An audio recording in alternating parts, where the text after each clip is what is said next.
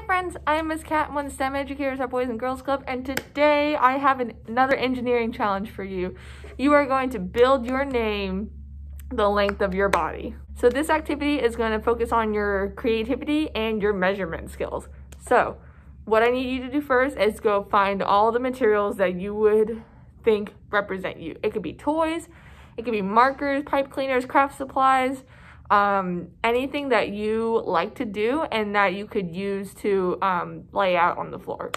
Now, once you have those materials with you, you are going to measure your body.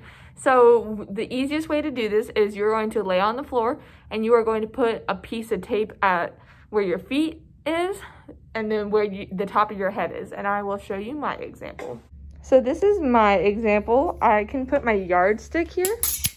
And I can see that from here to this first one is 36 inches. And I am 5'3". So that means I am a total of 63 inches.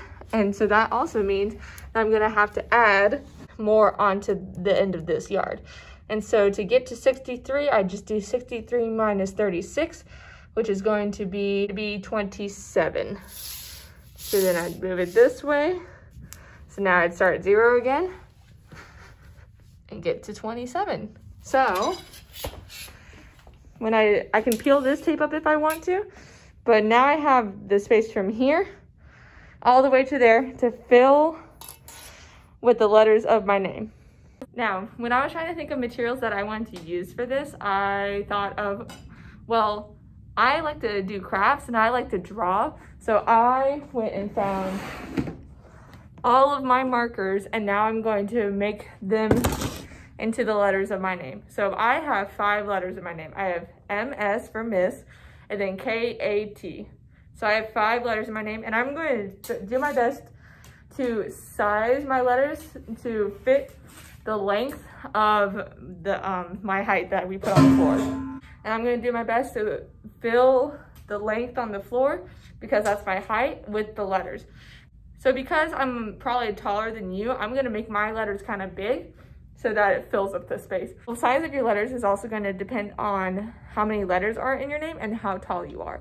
So the more letters you have in your name, the smaller they should be.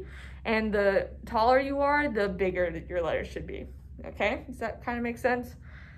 So I'm going to show you my example and then I'm going to explain my thought process. So this is my name, and you can see it goes all the way from the first tape mark to the next tape mark. And so as I was doing this, I was not expecting the letters to be this tall, and so I had to resize so it would fit my scale. And so in math, whenever we keep the same shape and same dimensions, but we just make it bigger, that is called using a scale or ratio and to resize it or make it grow larger.